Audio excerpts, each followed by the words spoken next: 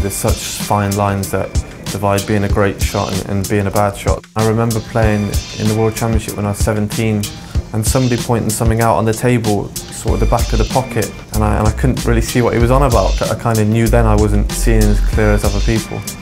I'm sat in my chair waiting for my shot thinking, I hope my eyes are okay, have I got spare lenses in case these fall out while I'm playing.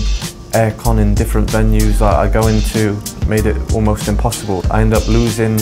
It takes your confidence away. One of the reasons I chose Optegra was my friend had had the procedure with them before. Him being a pilot, if your eyesight is good enough to be a pilot, I felt like that would be good enough for me to play snooker with. Coming into Optegra as a specialist eye facility centre just deals with eyes only. I think the level of equipment they must be using must be absolutely amazing.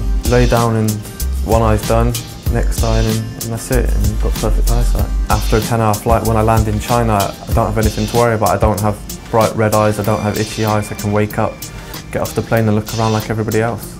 Come in, meet the surgeon, meet everyone around Optegra, see what's going on here. Everyone here puts you at ease and you just feel comfortable, and I think you'll definitely come back and have it done. I just think for the level of comfort now that I feel, being able to see so clearly now is a no-brainer really. I think I'm looking forward to trying to get back to #1 in the world and winning the World Championship. I feel like having this procedure done will definitely give me maybe an extra 5% to my game, which is all important.